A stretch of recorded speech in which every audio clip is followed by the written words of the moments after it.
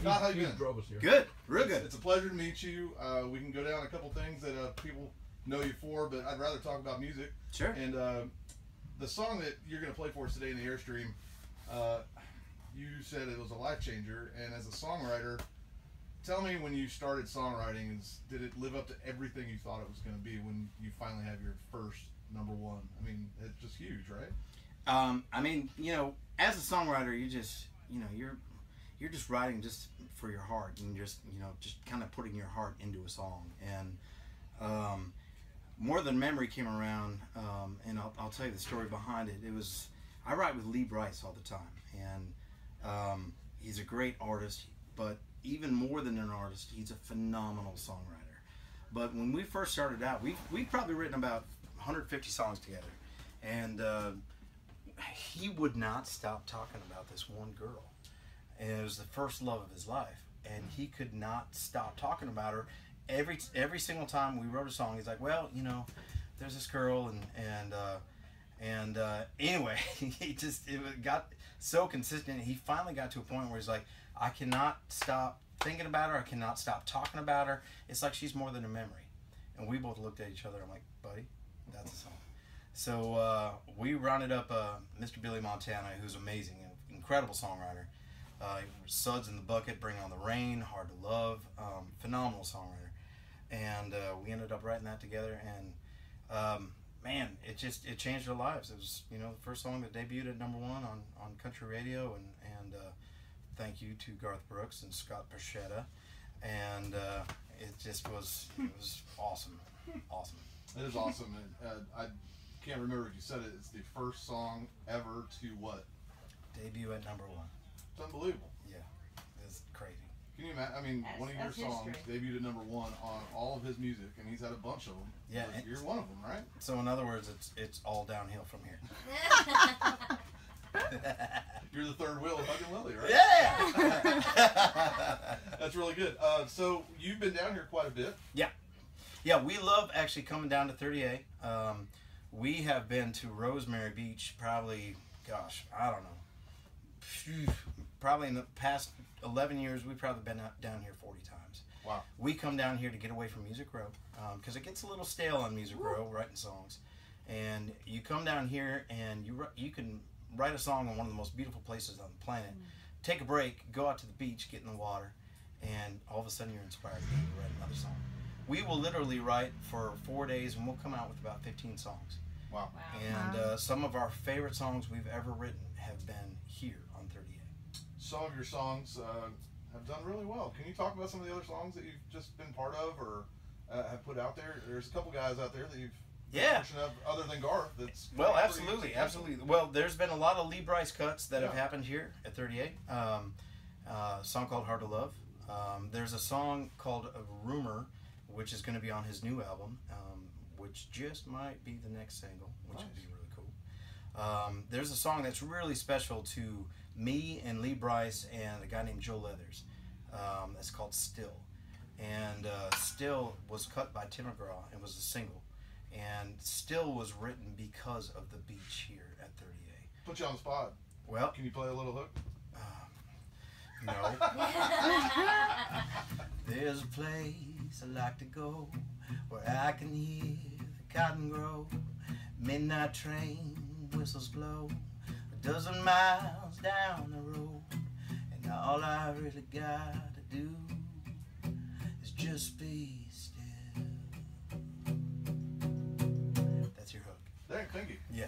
That was studio audience. Where you at? We're gonna get him to play more. You gotta make noise for him. So that was cut by Tim McGraw, but that was written because of this beach. Because when we go out there and we sit on that white sand, we stare across that ocean, you can't help but be still. And there's just something so ominous about it, and it's hard to not believe in a God when you look at that. That's right. Amen. What's your favorite part about being on 38? Aside from this working, like, what do you like doing when you're here? Nothing, or do you do things when you're out here? Do you go paddleboarding? Is there stuff that Kyle likes to do? Honestly, when we're here, we cannot help but write our faces off. Seriously, it is so inspiring. I mean, that's what this place is to us. It's just songs just come for days here, and man, I mean, I'm thinking about moving down here with my beautiful wife Kelly, and maybe we could write another record or something. I mean, see what happens. I'm not familiar with Kelly. Who is she? Really? I see what you're doing. Then my next question is, if you Google Kyle Jacobs, what comes up first? Kelly Pickler.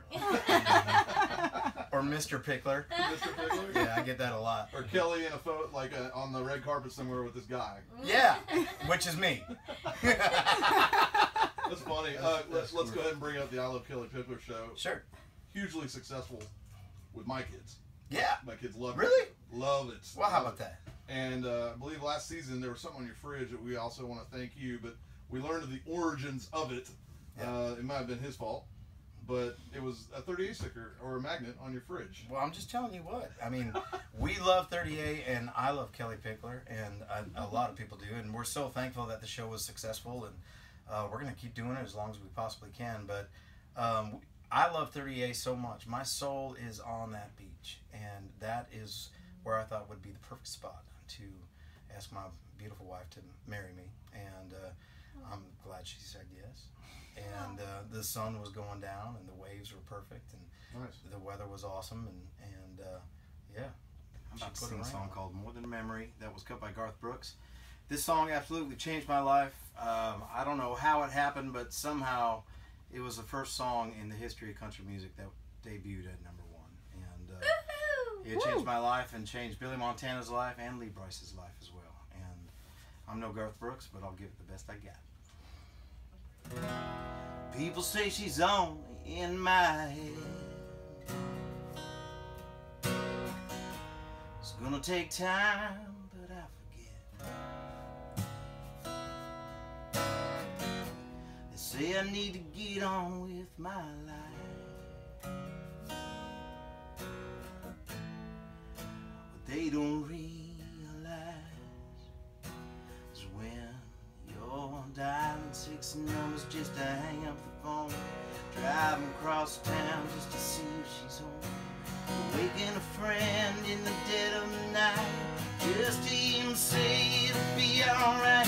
You find the things to do and I fall asleep, so you know she'll be there in your dreams. That's when she's more than a memory.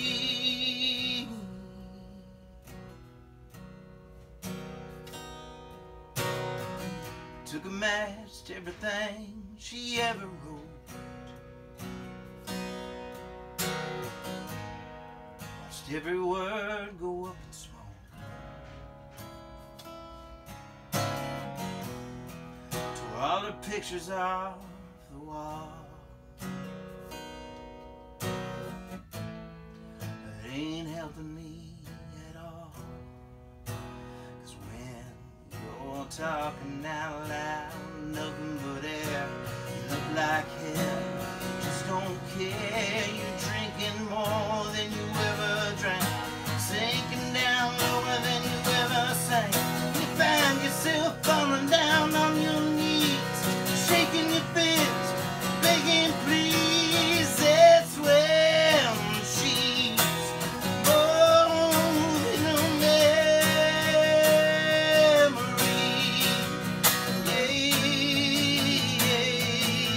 Yeah,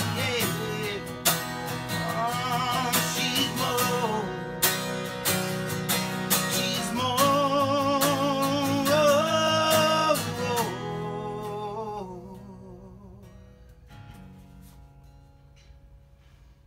You're dialing 6 numbers just to hang up the phone, driving across town just to